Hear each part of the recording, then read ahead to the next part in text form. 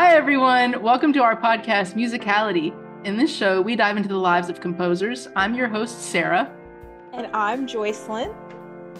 And today, keeping in the mood of Valentine's Day, we will be learning about Cécile Chaminade and her famous piece, Concertino for Flute and Orchestra. Did I say her name right? Yeah, Chaminade. I don't speak French, but I know that. I kind of have to as a flute player. Okay, see, well, I should as a saxophone player, but like in the last 2 months, I haven't learned any French. And like when I was reading our notes, my brain kept turning her name into like lemonade, but like Lemonade. chaminade, like chaminade. Chaminade. Right. And I was like, that's not. It's actually chaminade. Chaminade. Chaminade. Chaminade. Yeah. What am I talking about? Let me stop. No, I feel the same way. I don't speak French. Y'all know I have beef with this language. So Wait, I thought it was German you had beef with. no, I have more beef with France. Because you remember the Debussy episode? I was like, I can't say any of this stuff. Debussy. Like, my mouth will not form the words. I'm trying, Yeah. but it just won't do it. Yeah. But anyways, guys, what's up? We're back. I would say like better than ever, but like Certainly back. back. Certainly we're back. I would say we're better. I'm better, Yeah. you know. Still busy as always, but you know, the end of fall semester it got a little rough. It was a lot going on, and then we had the holidays and Yeah. even more things happening. So we decided to take a little step back, you know, for our mental health, for just the sake of like gathering where it is we're trying to go as well. So even though we haven't came out with any episodes, we have been thinking about the podcast. I want you to know we think about you guys like every week. And we text back and forth, and then we'll never do anything. And then we'll text back and forth again. It's We're funny. like, oh, with the pod, we should do this, and then we'll just get stagnant. Like, so I mean, we've been taking notes this whole time. we have. That's the thing. Like, we've been doing research, we've been planning, we've been plotting, you know.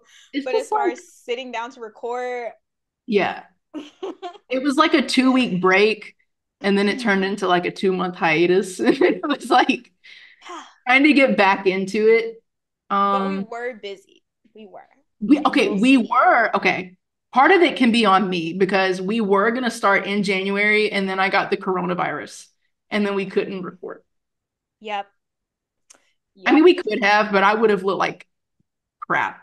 It was genuinely like one thing after the other. Cause like I remember like because my computer was broken, then you got COVID, and then I was like out of town. Like it was really hard for us to sit down and try to find a time to even record. But we had the idea. We had the idea. We just needed the platform, you know what exactly. I mean? Exactly. But from here on out, we're only gonna be doing one episode a month. I know. But like we work full time. It's really hard to research this much and like be cranking out 2 episodes a month. So for the sake of quality, we don't want to sacrifice quality, so we're just gonna sacrifice quantity. So we'll be coming back to one a month, but they'll be really, really, really good episodes, and they will be on time as well.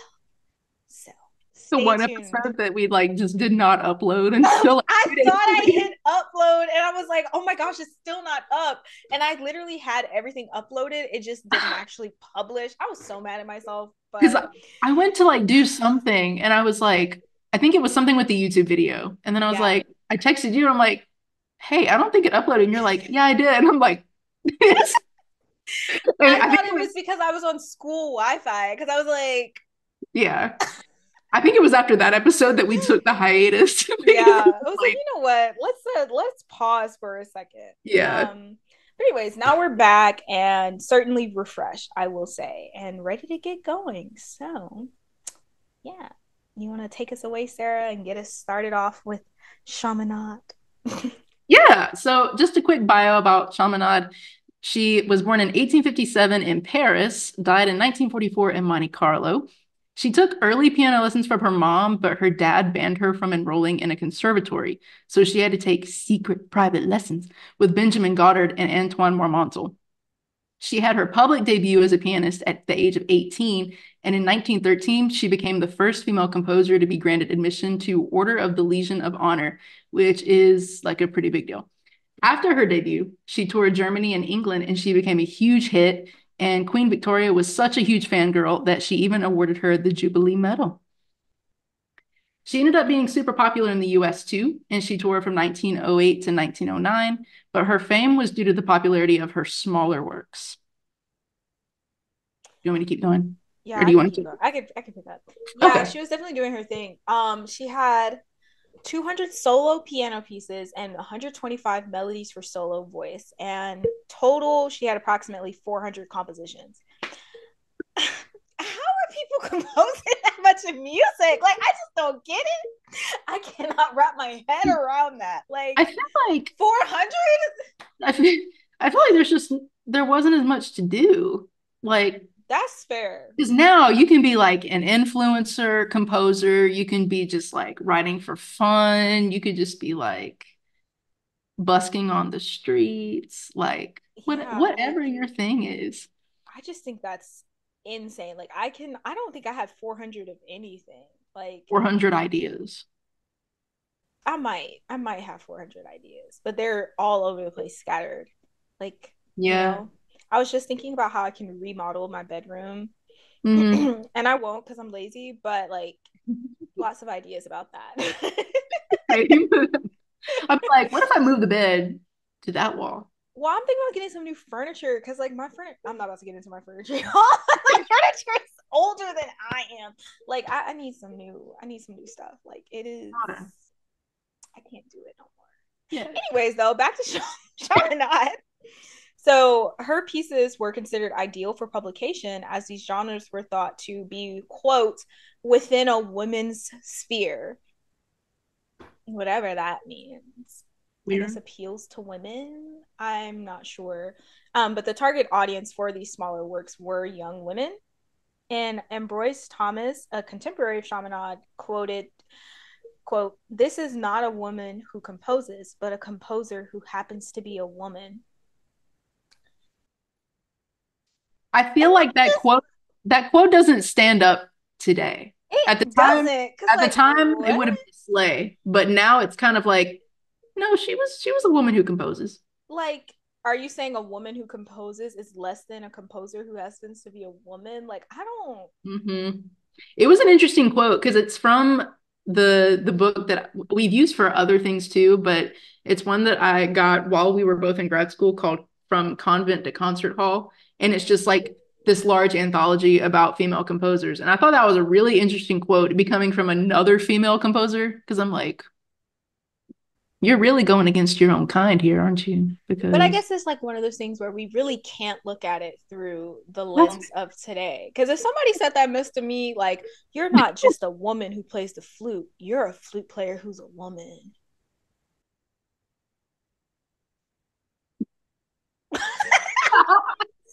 it's like Both one of of these are true. Like, what do you mean? yeah. Like, what are you trying to It's say? it's like one of those things that almost sounds like a compliment, and then you listen to it and you're like, If that's a you really backhanded think about it, it's like, you look really good for XYZ. And like, right. It's like what you you look mean by really that? pretty for someone who wears glasses, and you're like, What you mean by that? right.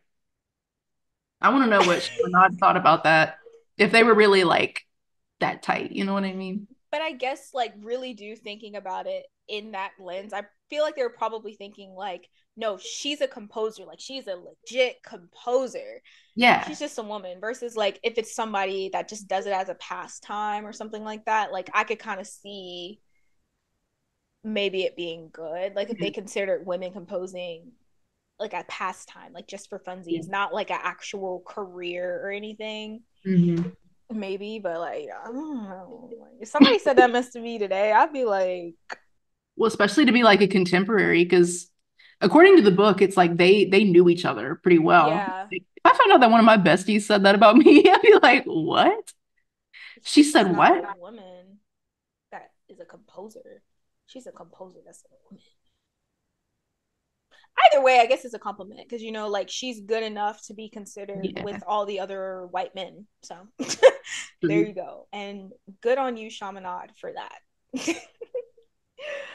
But the point of this episode, thanks for that nice background, Sarah, is her famous work Concertino, which as a flutist, any flutist is gonna know this piece front, back, side to side, backwards, in your sleep, all of these things because it's like the standard. And not only is it the standard, it's the one that's the prettiest. Like I would think Mozart's Concerto in G is like the standard, but Chaminade is so pretty. Like it's beautiful. And It it's is. kind of deceiving because the first 5-10 measures, it's this nice, beautiful melody. And the next thing you know, it's like bam, like it's just like runs galore and just technique exercise for the rest of the piece. And yeah, it's a really fun one. It's really beautiful, and it was originally written for flute and orchestra, but it's now more frequently performed with piano. Yeah, it was so pretty. Like I listened to it last night as my first, like because we had been talking about this piece, talking about it, and then I finally listened to it, and I had that exact reaction where it was like, this is so beautiful. Like I was just sitting there like vibing, and then it just hit, and it was, and I was like, whoa. Very impressive, very much a virtuosic Had piece, and would be a great concerto to perform with a full ensemble. So for sure. my brain blew up.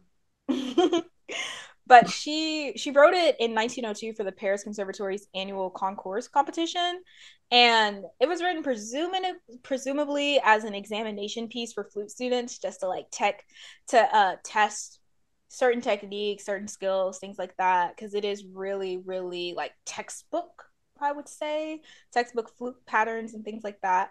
And it was also dedicated to Paul Taffanel, who's a huge name, if not like one of the biggest names, certainly one of the biggest flute educators and flute teachers in the world, along with Gobert, who wrote this whole flute warm up daily exercise technique book. Taffanel and Gobert, every flutist that is like really serious about being a flutist knows about it. And play that stuff daily. I mean, it's literally daily exercise.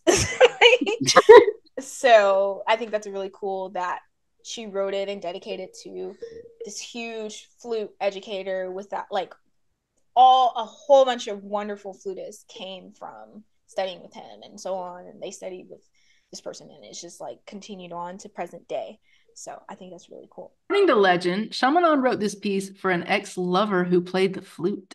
Her goal was to make it so difficult that he would mess up in performance and embarrass himself. Fortunately for Chaminade, he performed it well, and the audience loved it, leading to its continued popularity. I just think that's funny. Like, You if know, I already had to write a piece and that just so happened to happen to me, mm-hmm, I could see me doing something like that. Like if I was already composing a piece for this instrument, that's like you true. know what? I'm gonna make it really hard so you make a fool of yourself. Yeah, I feel yeah. like that could have also been embarrassing though, because it's like she planned for him to mess up. Like she was plotting and like scheming and stuff, and then he gets up there and just slays, and she's like, "Okay, yeah." I would still be mad, but I'm like, she probably made a lot of money off of it. So it's like, you know what? I guess it's a win-win here. Like there was no loses to that situation. It was either she gets revenge or she gets money. Like I'm okay with both of Yeah. those. Because when I was thinking, I was like, earlier I was thinking about the piece and I was like, is that a diss track? Like, does a diss track count like That is not if a you, diss track. if you write it for an ex to play? No, a diss track is where you like at somebody, like where you're like, "Hey, Hmm. you, shut your face because of this." Like, Yeah. it's not you writing a piece for someone to You perform. see, like I no, because I was thinking, I'm like, is that like the original diss track? Then I was like, I don't think it counts because he didn't like she didn't write it and then like at him. Okay, what could have been a diss track is if she like wrote it and then started dating another flutist and then Oh, had him perform it, and you're like, "Yeah." I feel yeah, like that would be the that closest could be. thing to like a diss track in this scenario, but Also, no, I don't think it's a diss track. Not really, because I mean, because it It was would have really been a cute though. win-win. It was a win-win. Like he did a good job, even though she tried to make it so hard. I wonder Literally, though. I I wonder want if to she know kind of held like, back though. because but apparently I was reading somewhere else where like he was like they were together, but then he just like left her and married this other woman. Like it was like very sudden and very serious, very fast. So I was just like, forget the flute piece. Like forget Right. Like that. Like burn his house down. What are you no, doing? I do not condone violence, of course. But like No, but it's like that TikTok sound where it's like, he's just a guy. Hit him with your car. literally. Oh my gosh. No, Okay, don't do we're that. write that Don't one do down. Write I'm that gonna one write it down. down, but That's you gonna be the guys Chaminade don't TikTok. do that. That's our disclaimer. Don't actually burn No, a guy's not house down. actually. It's just If a that happens and a guy leaves you for another woman, just let him go because you would have been miserable anyways. reach. I've been listening to Judge Toller. Yeah, I love divorce court. It is so bad. Like some of the like it, I'm sure it's staged, but some of the Yeah. stuff people go on there and say, and they're like, "Yeah, but we're still trying to save this relationship." Why? It's Why are you trying to save this relationship? it's been showing up on my TikTok feed a lot lately, and I'm like it'll be little Right? clips of it, and I get so invested right off the bat. I'm just like, ooh, Genuinely, I watch all the episodes on YouTube. Anytime there's a new ooh. episode, I have to watch it. I Like need to look I at YouTube. Yeah, girl, it's got the full episodes, and they got like a whole bunch of them from Judge Maybelline to Judge Star. Like they got all of them on there, so I would definitely visit YouTube. Yeah. But yeah, so that's basically the tea about what that surrounds Concertino, and I get it. Like Chaminade's like, how dare you? And I think the real lesson here is just don't date a male flute player. Just don't do it.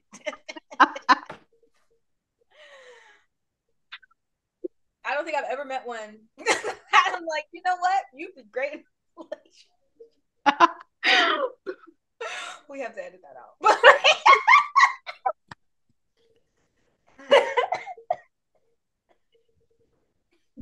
No, but like, why is it facts? Facts, no printer. Like it's real. Like guys who play the flute, that's Yep. very far from my type. That's all. Very far. Very, very, very far from my type. But Chaminade isn't the only composer with misfortune when it comes to love that we've actually talked about. We've covered a couple of composers um, that had some not so great luck. To say the least, yeah. Yeah. Berlioz, who I still can't say that man's name. Berlioz. Berlioz? Berlioz. Brr. I want to Berlioz. say Berlioz, but that is not correct. Berlioz. It's the Z that's throwing me. Berlioz. Berlioz?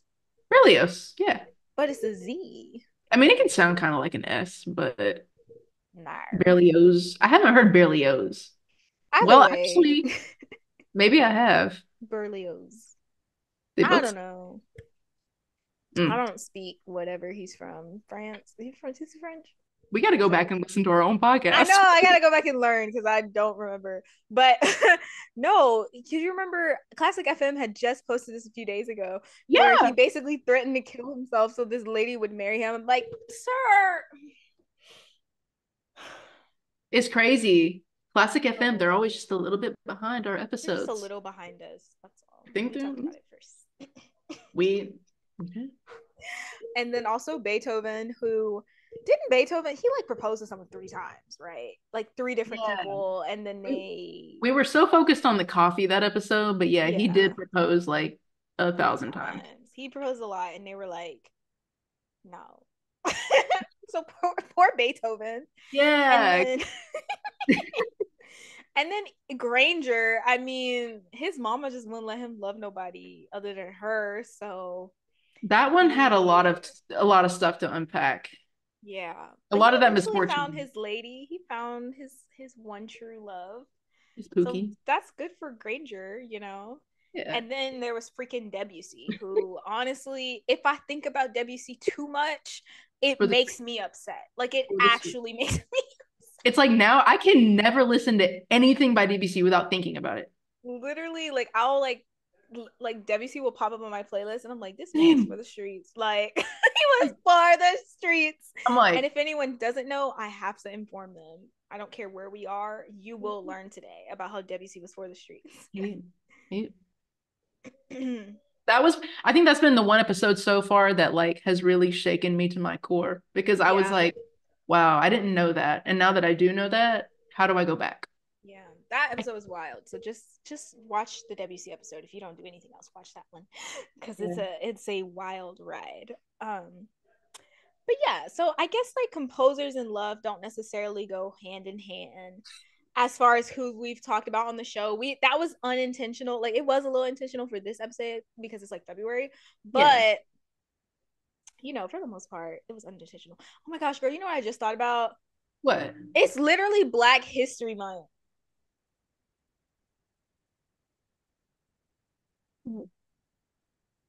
Well, our last episode was Florence Price. That's true. So that see, Happy Black History Month, everybody. No, we have plenty of Black composers and artists on the list. Like, we will get to them. yeah. But I just thought about that. Yeah. Well, I mean, Gosh. but we could talk about her. What? That was like November. That was our last episode. Yeah, So it was November. We'll circle back for sure. I'm just gonna circle back to that later. like we're gonna like the thing with our podcast is like we're gonna talk about so many different composers that it's like it'll be fine. We'll Yeah, circle back. It'll be okay. we'll circle back. But anyways, that's Concertino. Moving on now to the rest of the music by Chaminade. It was really hard for me to not choose to talk about Concertino, but we literally already talked about it. So I'm gonna choose another piece. And this piece I actually discovered while I was doing my flute comprehensive exams for grad school, and I came up with this idea to do an all woman concert. And I'm not gonna tell you the name because I feel like somebody will steal it from me, and I don't want that to happen because I thought of it first. I'm gatekeeping the name of this concert, but one of the pieces I had on there was a chaminade, and it wasn't concertino. It was called Serenade à Étoiles. How to do with that, which means serenade to the stars. And it's about Oh, a 5-minute piece for flute and piano. And it's just like so French. Like it's so representative of French flute music from the time with Taffanel at the Paris Conservatory. Like it just sounds like any other flute piece I've played, and I eat it up every time. That's the thing. Anytime I play a flute piece from like the French school, I'm gonna eat it up. So yeah. like this one was no different. But it was composed in 1898. So this is a precursor to Chaminade, and it's just easy listening. Like it's very beautiful, very serene, and Mhm. just and short. I like short pieces. It's 5 minutes. That's long enough, you know. um, so that'll be on the playlist if you guys want to give that one a listen. All right, Sarah. Yeah. I listened to her Concertstück in C sharp minor for Opus 40, and it was premiered in 1888. So it became a little bit before the concertino. And like it's interesting because the piece has been compared to like the likes of Liszt and Wagner. Mm-hmm. But anyway, but like I can see where the likeness comes from because the piece Mm-hmm. it's a concert piece, and so like piano is the solo instrument versus the orchestra. But even her orchestration is so woodwind heavy that like I love it. It's so lush, and the piano is just like beautiful. And it honestly it kind of reminds me of like Shostakovich's piano concertos, even though he's like way, well, not too much later, like several years later. But Yeah. it's just that like romantic style that's just so pretty. And it's the blending of piano and orchestra, even though it's like it's a solo instrument and it's supposed to be the at the forefront. They just blend so well together. Mm-hmm. Um, and yeah, it's really pretty. I like the way that the piece too. I mean, it's like 15 minutes long, but it goes by so fast because she keeps you interested with the theme. It's not just like you're bored out of your mind the whole time, like waiting for it to be over. It's like she takes the same theme and just keeps evolving it throughout the piece. Beautiful. Wonderful. Beautiful. I'm a fan of Chaminade. Yes. Actually, it's like because I highly doubt that there is anything for saxophone by her. I highly doubt it, but her music would sound so pretty. Yeah, I liked how you mentioned like how she wrote a lot for woodwinds with her piano work. And honestly, like I just feel like I mean, I'm super biased here, right? Like we're super biased, but woodwinds just have such a nice pure timbre, especially when Mhm. they play in tune. Like Yeah.